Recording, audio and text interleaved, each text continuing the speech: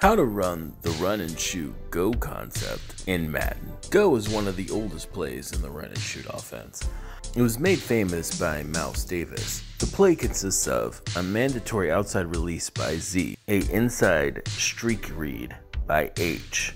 He must take his quickest release upfield. Y is going to be on a sweep route or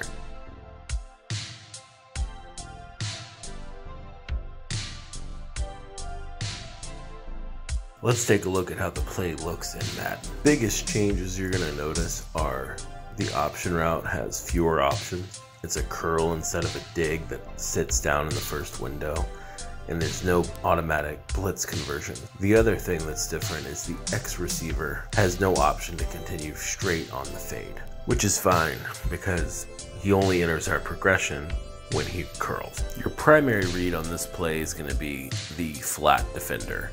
You must identify who the flat defender is after the snap, and then you're going to be leveraging him between the flat route and the seam read.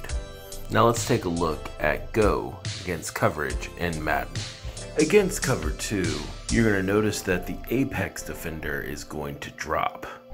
When this happens, you need to identify who does have the flats, if anyone.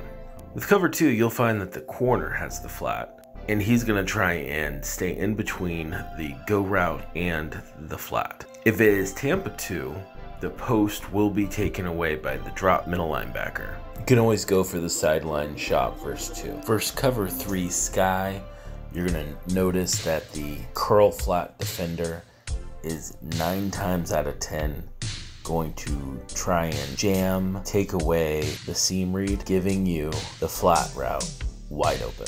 In many ways, this is the pick that the play was originally designed to create. Versus cover 3 match, you'll notice that it's the opposite. That the seam flat defender is going to match to the flat, leaving the linebacker and the hook to match with the seam read. Look to hit the seam as soon as he hits open grass. Versus cover 4 quarters, you'll see that the flat defender is able to get open, similar to how he does on cover 3. Versus cover 4 palms, however, everything seems to get covered. Your best bet, honestly, is to boot out with the quarterback and take a beeline through the first open lane you can find. In my labbing, I was able to pick up a consistent 20 to 25 yards when running this play against palm. Versus 4 drop, everything is pretty much the same as versus cover 3. The big difference being the streak read converts to a post, but you should still be hitting the flat pretty consistently. Versus cover 2 man, the streak read will also be a post. Versus man, I find that if the first 2 reads are covered, instead of going to the fade third, I'll actually go to that curl as my third read. Versus cover 0, we're going to have our blitz conversion. Make sure you check out our video on attacking cover 0 for more information. Versus cover 6, it's also going to post. And we're still going to read this the exact same way. Check out our social media links in the description.